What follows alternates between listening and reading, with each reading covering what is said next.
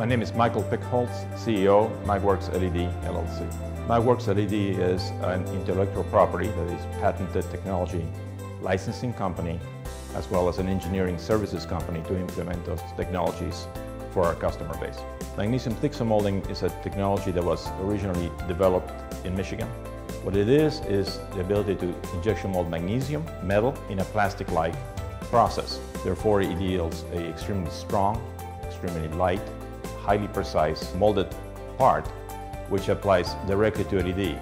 And what we did is recognize the applications to LED. We are in the early stages of implementation. We have been validated by two OEMs in Europe, BMW, and the States, Ford. In the case of Ford, for instance, they sought out lightweight lighting. They had a competition 2 years ago looking for solutions to the weight problem.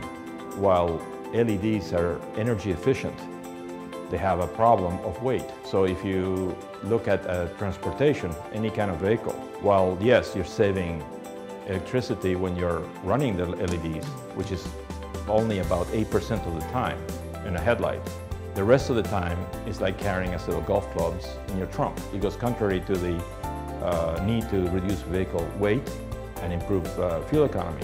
And we have the solution to that, and we're the only ones, to our knowledge, and we're connected worldwide to do that. We entered the Next Challenge lighting competition, which was actually sponsored by a MEDC affiliate company, Next Energy, here in Detroit, and we won our category. MEDC has been very helpful. For instance, they sponsored earlier in the development process road mapping to establish how MagWerks should be structured and what MagWerks should do.